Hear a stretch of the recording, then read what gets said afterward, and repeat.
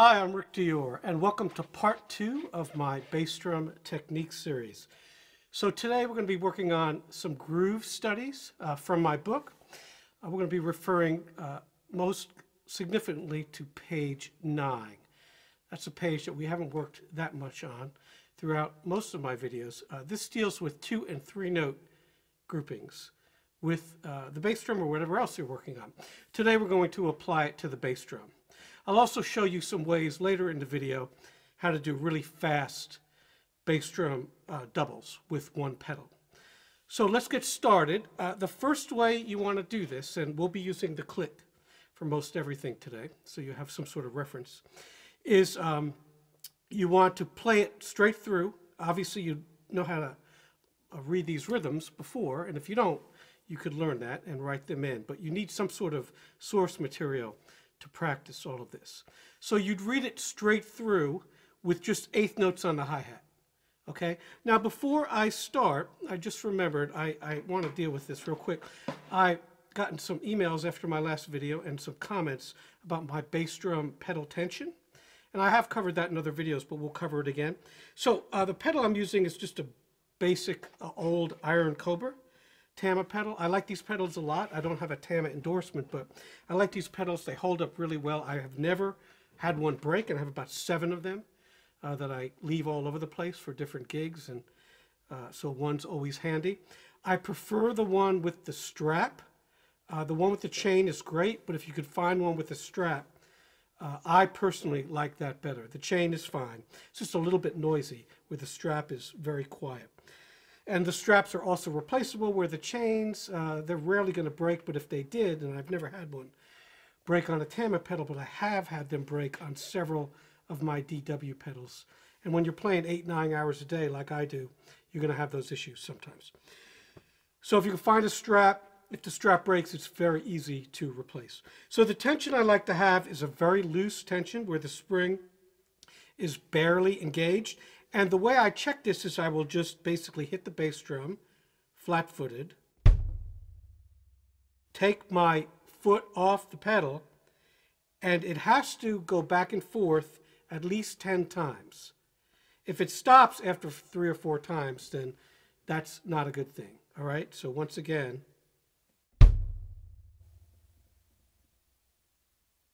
so you see how that is moving very easily. You don't want the pedal to control your foot. You want your foot to control the pedal. But it's sort of symbiosis there where it needs to be very balanced. I like to compare it to the balance point on a drumstick. If you're all the way back here and you drop the stick, nothing. But if you move up a little, okay, you get a good bounce. So that also applies to where the beater is, and we talked about that in the last video, so I suggest you watch that. I like to center, like I said in that video, especially on like a 22-inch bass drum, right in the middle, the node of the drum. And that's where the pedal will be most balanced. Now, when you're dealing with an 18-inch bass drum, that may be a little off-center, which is fine because those particular bass drums sometimes have a better tone if they're just right above or below the node, okay? So that's one thing that I like to do and have the pedal balanced so it will move and not stiffen up. So it can be too loose, but most of the problems I see with my students when I tell them to bring their pedals in, which I do quite often, it's too tight. So you'll just see that like that. And that's not good because you're having to work hard. So hopefully that'll answer that question. So back to page 9 now. So once you learn how to read these on a pad or with a metronome and play them, and one thing I would suggest is just basically getting 16ths going like this with your hands and then playing the accents. So the first line would look like this.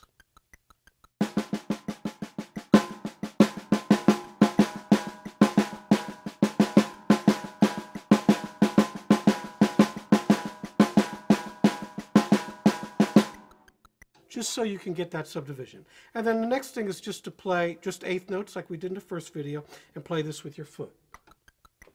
1, 2, 3, 4.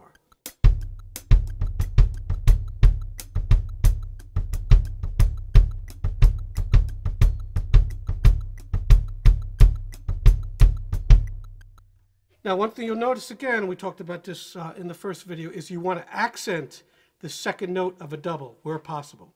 That adds a lot of groove, a lot of funk to your playing. It also will make sure that when you want to, you can make those strokes even.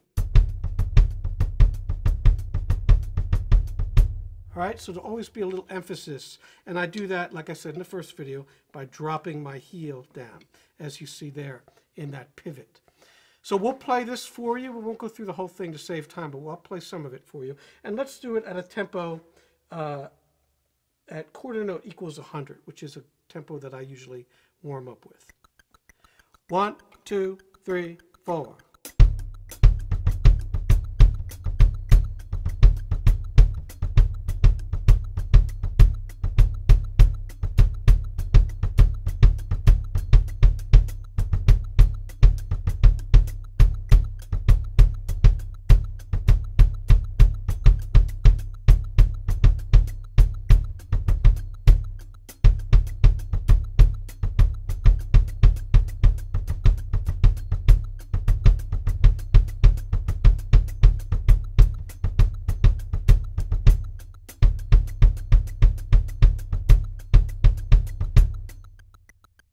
Okay, so that's the first 4 lines or so. Again, you see that accent, and you see that my body is really relaxed. I'm not using a lot of leg, just basically my ankle, and I'm dropping my foot and doing that pivot on the 3-note and even the 2-note groupings.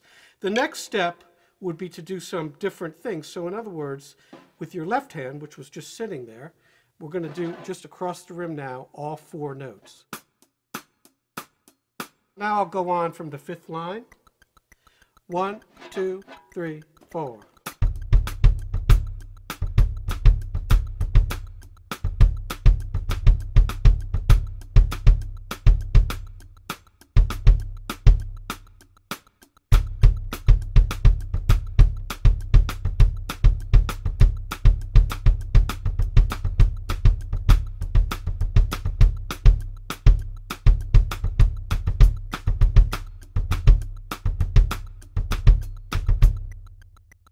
All right, so that's a few lines there.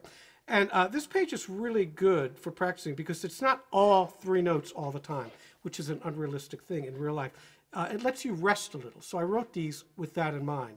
Sometimes you'll have single notes, but a lot of times doubles and triples. Then you can play backbeats, so we'll do a little of that, and then we'll do this from line 7. 1, 2, 3, 4.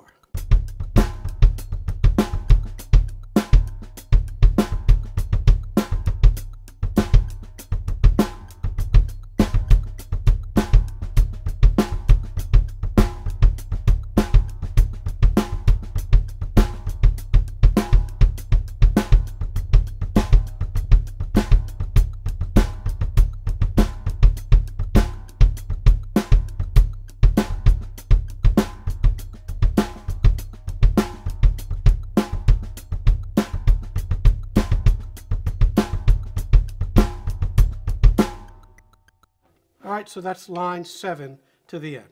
And then just like the first video, you want to do some 16ths. So you can do that 2 ways with one hand, and we'll slow this down to 80. So one hand on the hi-hat like this.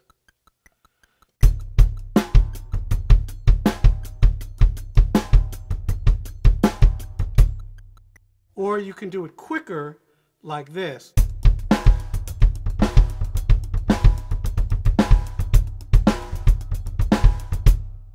All right, so both ways. So we'll play a little of that for you. We'll go where it's a little busier from line 7, just with the right hand 16ths. 2, 3, 4.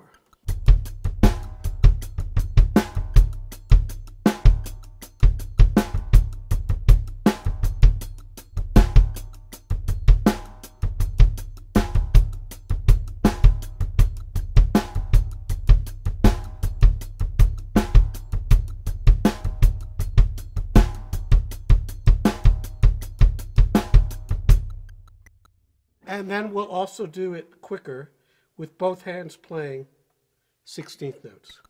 Same place. 1, 2, 3, 4.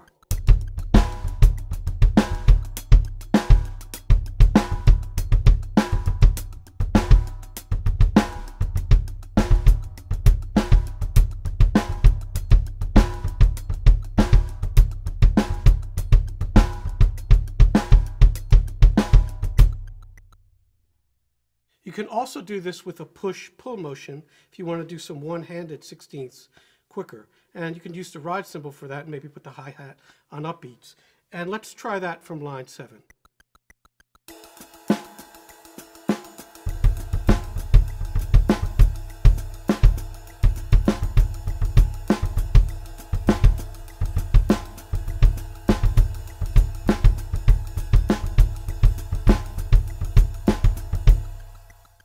So that's how that would work. That's, like I said, a little more advanced. So it's so important that you try to practice different hand ostinatos with these bass drum rhythms. So every day that you practice these, try to do a little bit of a different ostinato. In my book, there's hundreds of them, all kinds of stuff. So, you know, you can use that or any other kind of ostinato you can think of. It doesn't have to be backbeats all the time. It could be anything. But we're trying to get the foot coordinated, playing multiple strokes. That's what these videos are about, with these hands and getting it even, which is the hardest thing to do. The next step would be playing page 9 with eighth notes, but at a fast tempo. So this is where we're going to talk about how to shift, again, pivot, because playing these really fast can be very difficult, as you know.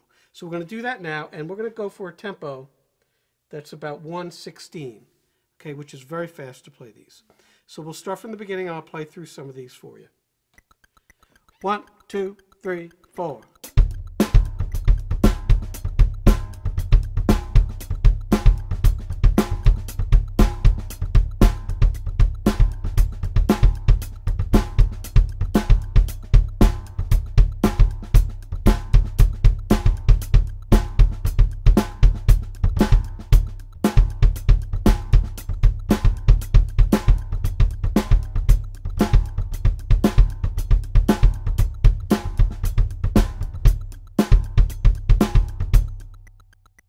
So that's the first 4 lines of that. So you see how that foot now looks different. It's compressing as far as the pivot motion. Then also try to do the same thing at this tempo with some sort of hi-hat pattern, maybe offbeats, and then eighths on the ride. So that would look like this. And we'll go on here from line 5.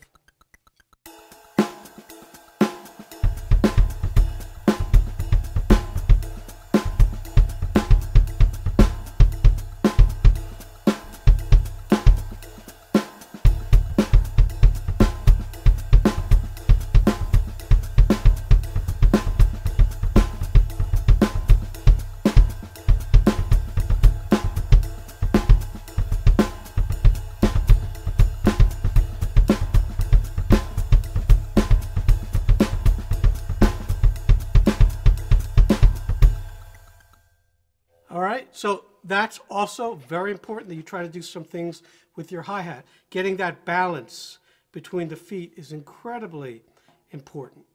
Finally, what you want to do is play these with a shuffle kind of feel. So that means like this.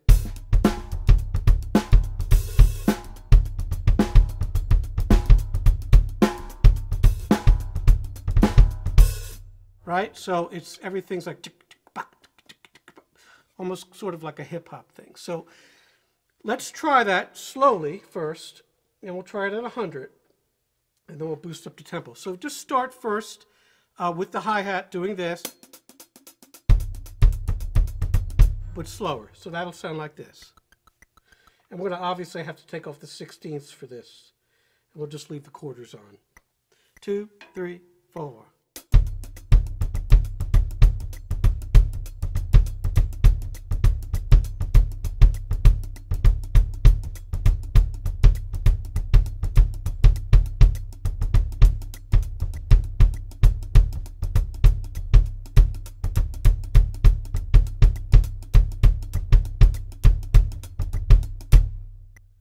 So if we do that with a backbeat, that'll sound like this. And we'll go from line 4 now. 1, 2.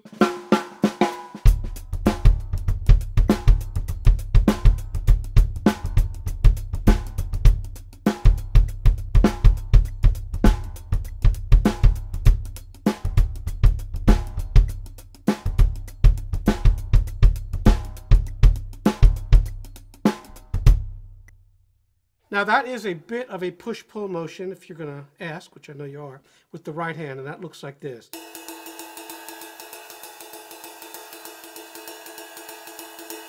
Very important that you remain relaxed up here. It affects your foot a lot. If, again, that first video we talked about looks like you're riding a horse, you don't want that. You want it to be very, very stationary.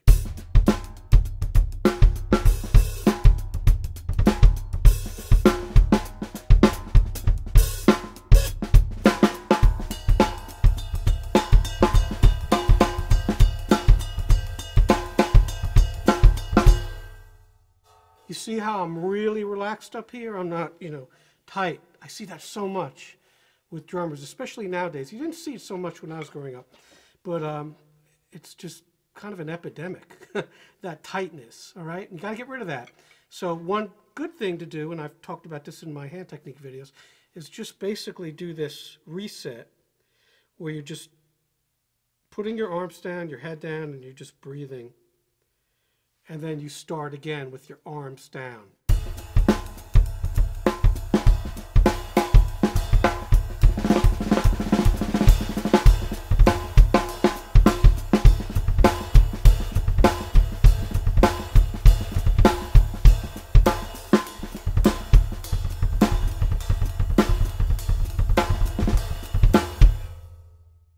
All right, so you want to try to do that. All that stuff is possible if you're relaxed. So all those kind of shuffle rhythms are important. Now let's play it faster for you. Here we go. 1, 2, ready.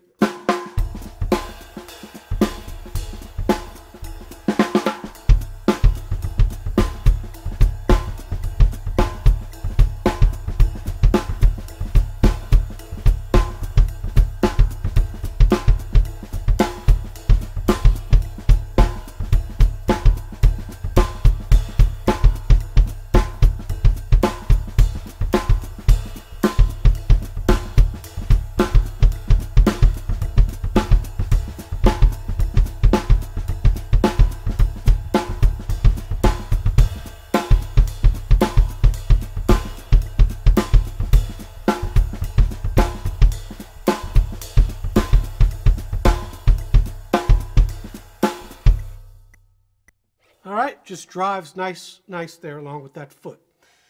Okay, let's go now back to page 7, and we're going to talk about playing really fast doubles, so augmenting these rhythms. This will be the last thing we do in this video today. Once again, this series will be in separate parts, and we have a couple more parts. The next one will be hand-foot coordination, which is a huge topic for soloing, all right, and fills. So if we go back to page 7, what we're going to do is every time we see a 16th, and we're going to play a double on the bass drum. So if you see a 16th note written, that's when you play your quick double. So it's like a diddle, but we're doing it in a triplet feel. It's a little hard to understand, so I'm going to play it for you. And also you can add things here and there, little triplets, all right? So we'll go back to a slower tempo at 100. And this is going to be with a kind of a shuffle feel once again. 1, 2.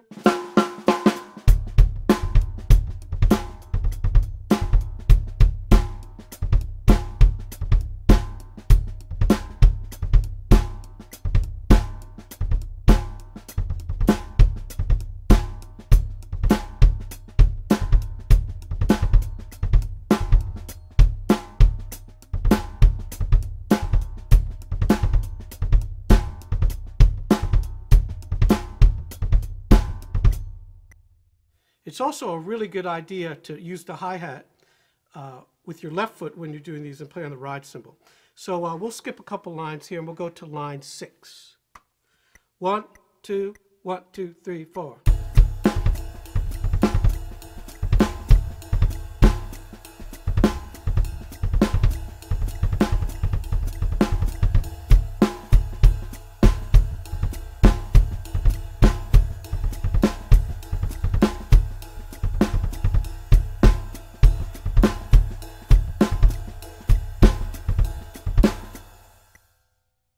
Okay, and just proceed like that. Again, I'm doing it up to tempo. You'd probably want to start it like this.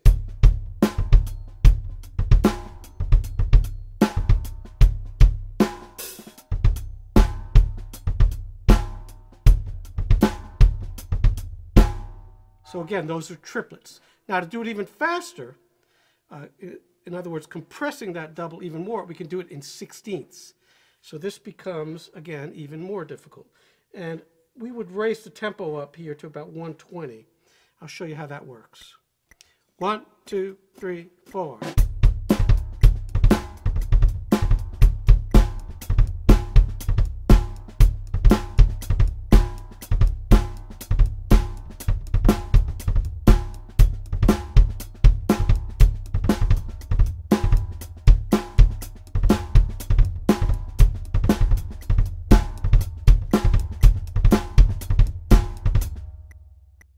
So, for the first time in this video series, I'm going to tell you it's okay on these really, really fast 30 seconds to almost leave that beater in the head like this.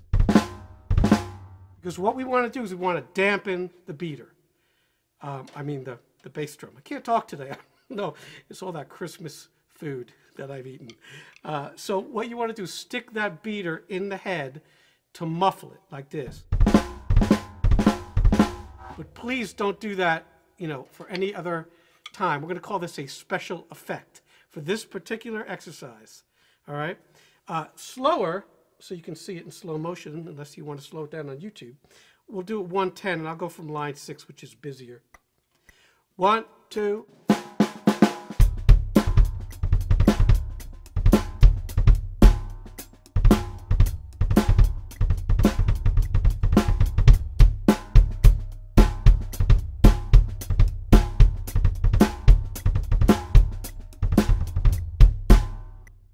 So once again, we want to do 30-second notes like this.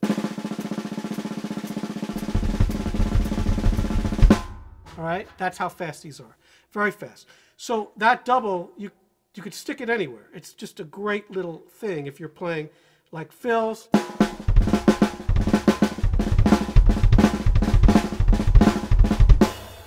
All right, anything, hyper aggressive, if you want to show off all your chops, those are the kind of licks that you hear a lot of folks play. So it is okay for that particular thing to dead stroke, muffle that drum.